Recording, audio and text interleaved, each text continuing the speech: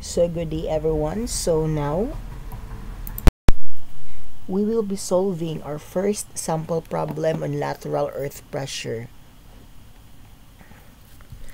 So we are given here a problem. In accordance with Rankin's theory for lateral active pressure on a retaining wall with horizontal backfill, what angle of internal friction in degrees results in a coefficient of lateral earth pressure equal to 0.50? So this is a question noong May 2017 during the board exam. Now, we're given here the answer na. Okay? So, sinabi dito na Rankin's theory for lateral active earth pressure. Active. Diba?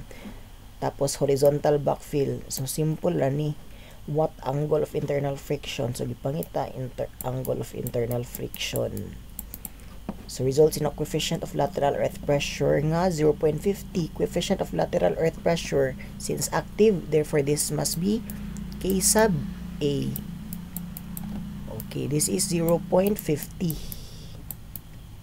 Okay, 0.50.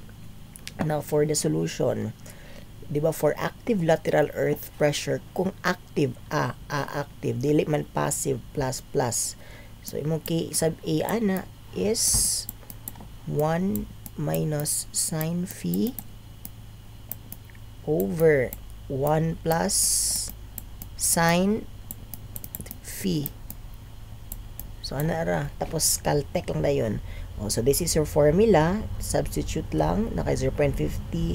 And you will get 19.47.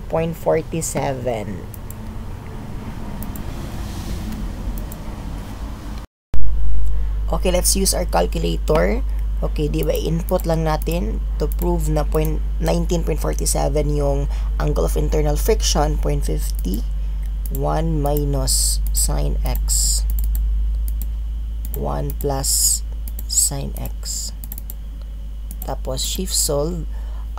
Ganito, para mas madali siya ma-solve, input numbers between 0 to 90 lang. Kasi, di ba, 90 degrees lang naman yung isang isang quadrant, 'di ba? Kung 90 degrees lang, so ideally na mulapas ana, kay kung mulapas ka na, murag mag-refer magud ka na sa 180 ba, lahi na po na siya nga angle.